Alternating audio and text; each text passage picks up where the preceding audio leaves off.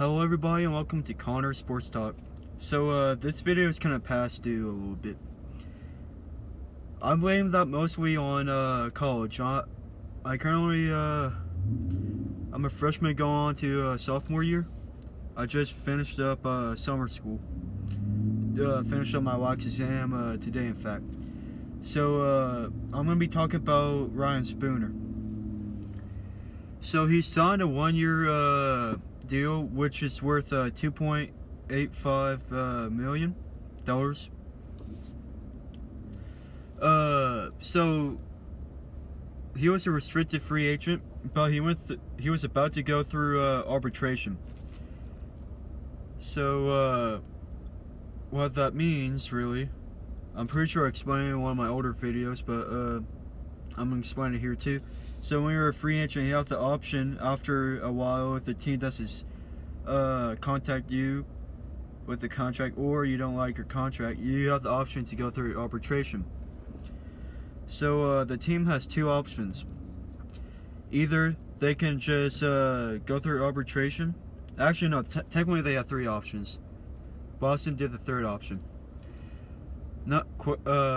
Option number one, they go through the arbitration, which is getting a third party involved and basically telling the value of the player. After that, you could either sign it or walk away, and if you walk away, he becomes an unrestricted free agent. So anybody can sign him without having to pay a fee and draft picks. Otherwise, if he was a restricted free agent and a team wanted him, they would have to most likely, given how much they pay him, have to pay a certain amount in draft picks. The certain amount of draft picks is based off how much the player is worth and how much you pay him. It's all a compensation sheet. So option number two for the team was just to not even go to arbitration, but again, make the Ryan Spooner an unrestricted free agent.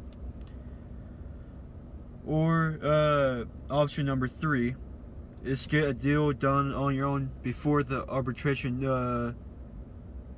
date is set, or when they actually go through arbitration. You can set a date, but if you do it before the date is done, you can just do it with the player and the team, and you don't need a third party. So that's what Boston did. Luckily for them and Ryan Spooner, or probably just the team, they did it before the arbitration date, so they probably saved a little bit of money. If I believe I'm correct, like I remember Ryan Spooner wanting like $3-point-something million a year. I think he only wanted a 1-year deal, a prove-it deal. Well, Boston also wanted a 1-year deal, but only worth $2 million.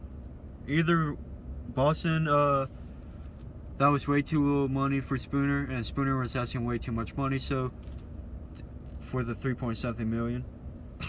So thankfully, they came to a deal. So what do I think of it, basically? Meh. I mean, it kind of sets back JFK's progress as a player.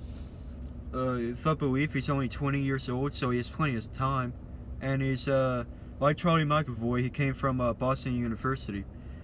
He played one game this season. He's a center too. That's why I would cut down his progression with the resigning of Ryan Spooner. But with that said, I do like Ryan Spooner to a certain extent. A lot of Boston Bruins fans don't really like him too much. I think he's a good third-line center. The problem was that we also lined him up as a winger, sometimes on the second line on the Krejci line, which isn't his natural position. But let's look at his stats for the past 2 years. Whatever you want to call it, 2016, he got 39 points. which is a down year compared to 2015, where he got 49 points. I mean, those are decent point totals. He's a very good player in the power play. That's why I feel like we re-signed him.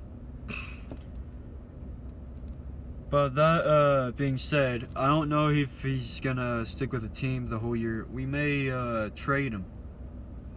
You know, honestly. I know a few Boston Bruins fans that's said that we're probably gonna trade him at some point. I wouldn't be against that, honestly. But I also want to be against keeping him for the year. But I do think that we should only keep him for maybe this year or in another year, because we do have decent prospects coming in for the center position. Like Jake Scheishin. I don't know how to pronounce his last name, but Bruins fans know who I'm talking about. He's either a winger or a center. It's not defined.